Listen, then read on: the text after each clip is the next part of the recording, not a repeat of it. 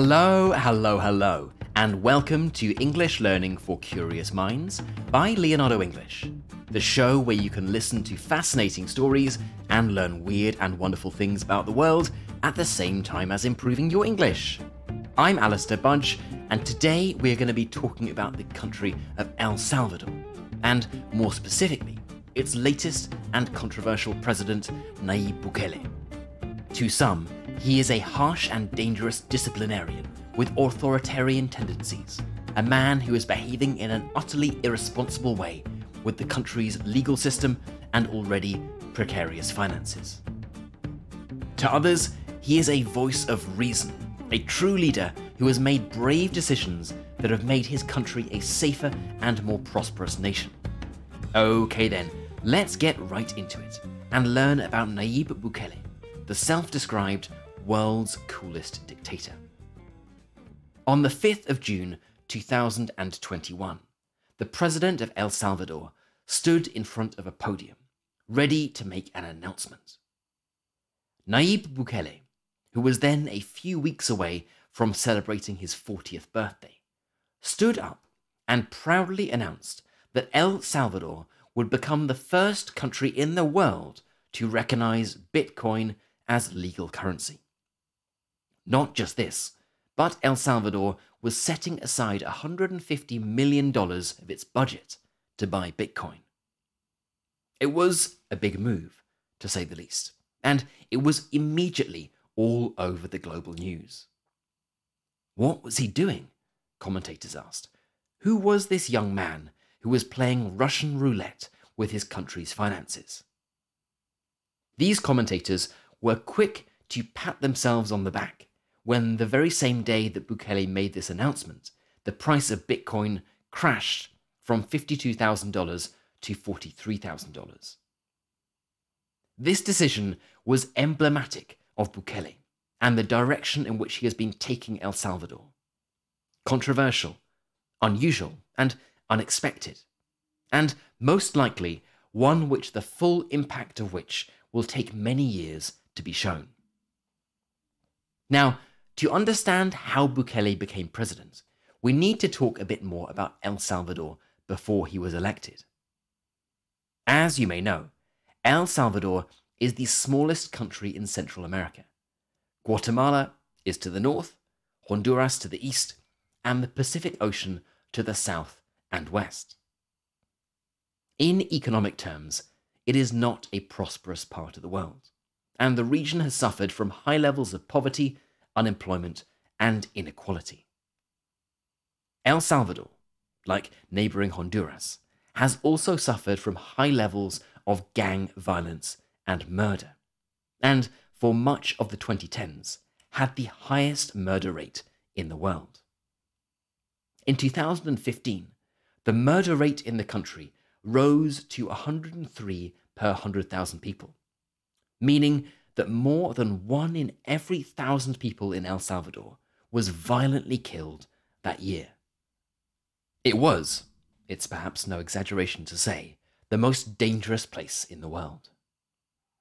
As a point of comparison, the murder rate in the UK is around 1 per 100,000 people. So in 2015, you were 100 times more likely to be killed in El Salvador than you were in the UK. Those odds don't sound like much fun to me, and they clearly weren't much fun for the citizens of El Salvador. And there didn't seem to be much of an end in sight. The murder rate and violence had been high for several years. A truce between two major gangs, a peace agreement, had been brokered in 2012. But when the agreement broke down, the bullets started to fly again, and the murder rate soared. And, as you might expect, given this huge level of violence and real danger, there was minimal foreign investment in the country. It was dangerous. There was a very real chance of getting shot. The rule of law was weak, and this was a huge deterrent for potential foreign investors. There were two main political parties in El Salvador, one left-wing and one right-wing. The left-wing party, the FMLN, had been in power since 2009, and the gang violence and deaths had exploded under its watch. And the right-wing party hadn't shown any particular signs that it would be able to do any better. Life in El Salvador was pretty bleak.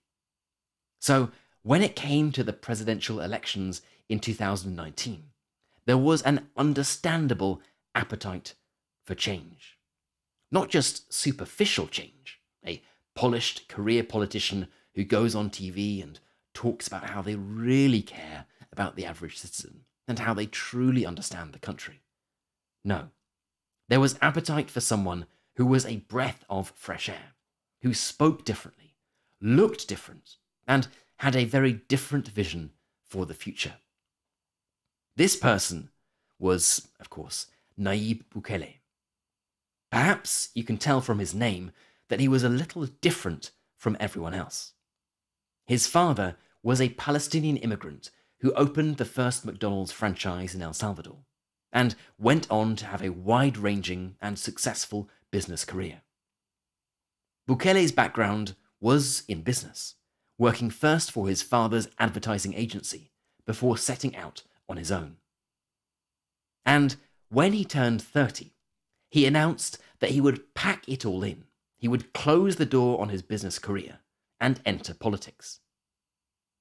He took the traditional route to begin with, joining the major left-wing party, the FMLN, and became the mayor first of a small town before being elected mayor of the capital city, San Salvador, in 2015.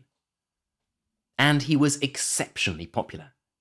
He launched a program to install streetlights in the capital to deter crime. He donated his salary to social initiatives to stop children joining gangs. He cracked down on violence and corruption, and was generally seen as a man who could get stuff done. He was also a keen and adept user of social media, and he was only in his early 30s at the time, so he was seen as much more approachable than the often grey-haired men and women who Salvadorans, people from El Salvador, were used to seeing in positions of power. He had a sort of boy wonder status, and this ruffled the feathers of some colleagues within his party, the FMLN.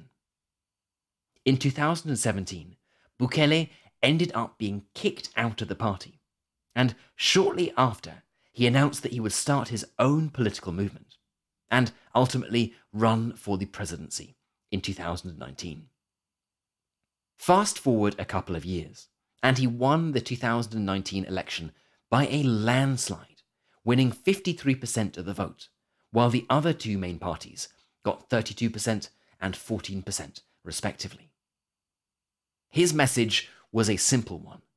I am the only person who can fix corruption, get rid of the gangs, and can make your lives safer and better. Or, to quote his campaign slogan, there's enough money as long as no one steals it. He was young, charismatic, and could be found just as often in a black leather jacket as in a formal business suit. More importantly, he seemed to bridge the left-right divide. He had traditionally been aligned with the left, but he positioned himself as neither right nor left. He was the man who would crack down on gang violence and crime, and that was an issue that affected everyone, regardless of political views. And you may know what came next. In 2019, El Salvador had an estimated 67,000 citizens who were members of criminal gangs, and this is out of a population of just over 6 million. In other words, more than 1% of the country's population was an active gang member. Bukele's plan to eradicate gang violence was, on one level, blissfully simple. Round up the gang members and remove them from society. If they are off the streets, imprisoned, they cannot commit crimes. Shortly after his election, he announced something called the Territorial Control Plan, which was a 7-part plan to eradicate gang violence from the streets of El Salvador. This was in 2019, and between then and now, more than 80,000 suspected gang members have been rounded up and sent to prison. And we must put an emphasis on suspected there, as these were not 80,000 people who had been proved guilty in a court of law. Fortunately, the fact that many gang members had very visible tattoos made tracking them down relatively easy. But human rights campaigners have raised alarm bells that many people have been wrongly imprisoned. Indeed, over 10% of those arrested and imprisoned have been released. But for the remaining 90%, they are now behind bars. And Bukele has wasted no time sharing videos of the miserable conditions in which these gang members have to live. Their heads shaved, no mattresses to sleep on, minimal food, and mixed up completely, so they are not with their old friends or fellow gang members. Bukele's intention is twofold. First, remove the dangerous criminals from the streets, and secondly, make it abundantly clear to anyone who might consider joining a gang that you will end up in prison, living in awful conditions, that gang life is anything but glamorous. It seems to have worked, so far at least. Every year since Bukele has been in power, the murder rate has reduced. And earlier this year, he proudly announced that the murder rate in 2023 was 2.4 per 100,000 people inhabitants. Remember, it was 103 in 2015, at the most recent height of the violence, and even 38 when he was elected president in 2019. So, in the course of 4 years, he managed to reduce it by 94%, a reduction of 98% from the bloody days of 2015. The plan worked. The gang members are behind bars, so they cannot terrorize the streets and kill hard-working citizens or each other anymore. And, as you might expect, in El Salvador, this policy is incredibly popular. According to polls taken at the height of the crackdowns, between 80 and 90% of Salvadorans approved of them, saying, "Yes, lock up these men, we do not want them on our streets." Abroad, however, his methods and agenda have come under greater scrutiny. Human rights campaigners and democracy advocates have accused him of striking deals with gang leaders to stop the violence, and of not having a long-term solution to the reality that almost 2% of his country's population is now incarcerated. The New York Times ran an article with the headline, "El Salvador decimated its ruthless gangs, but at what cost?" The article began with a lot of what can only be described as positive outcomes. Now, children play soccer late into the evening on fields that were gang turf. Mrs. Ingles gathers soil for her plants next to an abandoned building that residents say was used for gang killings. Homicides plunged. Extortion payments imposed by gangs on businesses and residents, once an economy unto itself, also declined, analysts said. "You can walk freely," Ms. Ingles said. "So much has changed." End quote. All good so far. But the article, and many more like it, goes on to criticize the authoritarian tendencies of Bukele and his government. Mass arrests, filling the jails, the establishment of something not far off a police state, and the maltreatment of the prisoners locked up in jails. And they also criticize the long-term plan, or rather, the lack of one. What does he do? Commentators ask. There is no public plan to release or rehabilitate the gang members. So, do they simply rot in jail forever? If so, that is hardly a humane way to treat people who are still, at the end of the day, your citizens. He has also been criticized for subverting the democratic process. The Constitution of El Salvador doesn't allow for a president to serve a consequent second term in office. But when Bukele's time as president was nearly up. He appointed new judges who reinterpreted the constitution to mean that a president could run for a second term if they stepped back from the job for 6 months, which Bukele claimed he did, becoming interim president rather than full president. By brushing aside the constitution, he was subverting democracy and dragging the country towards becoming a dictatorship, so his critics said. These criticisms tend to come from outside the borders of El Salvador, from abroad. Of course, ultimately, he is only answerable to his domestic audience, the people of El Salvador. And after having supposedly stepped back from the presidency for 6 months and reinterpreted the constitution, he was free to run again, to run for re-election. The people of El Salvador did have the chance to have their say. There was another presidential election earlier this year, in February of 2024, and Bukele won by an even greater margin than in 2019, claiming 85% of the vote, while the traditionally two largest parties got 6% each. In his home country, where it actually matters, Bukele is phenomenally popular. He has one of the highest approval ratings of a leader in the entire world, with between 90 and 95% of people in El Salvador approving of his leadership. And to give you a point of comparison, the British Prime Minister, Rishi Sunak, as of the time of recording, has a popularity rating of a miserly 16%. For the foreign commentator who prides the democratic process above everything else, this is somewhat difficult to reconcile, as the people of El Salvador are evidently happy to support a more authoritarian government in exchange for public safety. And who can blame them? Most people listening to this show are fortunate enough to not live in a country where 1 in every 1,000 people are murdered every year. But if you did, and if finally someone managed to lock up the men who had terrorized, brutalized, extorted, and freely murdered in their communities for decades, would your primary concern be their well-being? I imagine not. For the average voter in El Salvador, these gang members do not deserve any kind of favorable treatment.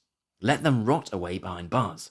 That's preferable to releasing them and hoping that they will have somehow learned their lesson and will become upstanding and honest citizens. Bukele has proven that he can make the country safer for the average citizen. And if that is the primary concern for the people of the country, the most important thing is the outcome, not the way in which it is achieved. We started this episode by talking about Bukele's decision to introduce Bitcoin as an official currency of El Salvador. This might be one of the things that he is best known for outside of the country. But according to most polls, whether El Salvador accepts Bitcoin or not, or whether Bukele chooses to buy some Bitcoin with national funds, is kind of immaterial to the average person in El Salvador. It is not a major concern. What regular voters want is security. They want the freedom to walk the streets without fearing being hit by a bullet or without being exploited by gangs for protection money. They want their communities back. And that is precisely what Bukele has done. But this is just the first step. With the gangs off the streets, it is time to build. And there is a lot of work to be done. The economy of El Salvador is still in poor shape, and growth has been slow while the government focused on locking up gangs. But there is little doubt that with approval ratings of over 90% and freshly voted back in for another 5 years, the people of El Salvador feel that Nayib Bukele is their best chance of prosperity and security. Time will only tell if he remains as popular in 2029. Okay then, that is it for this episode on Nayib Bukele, the self-proclaimed world's coolest dictator. As a quick reminder, This was part 3 of a 3-part mini-series on the loose theme of Latin America. In part 1, we talked about the collapse of Venezuela, and in part 2, which was one of our member-only episodes, we talked about the battle between Wall Street and the country of Argentina. Of course, you can listen to all of them independently, but hopefully they are a nice little trio on a similar but unrelated theme. You've been listening to English Learning for Curious Minds by Leonardo English. I'm Alastair Budge, you stay safe, and I'll catch you in the next episode.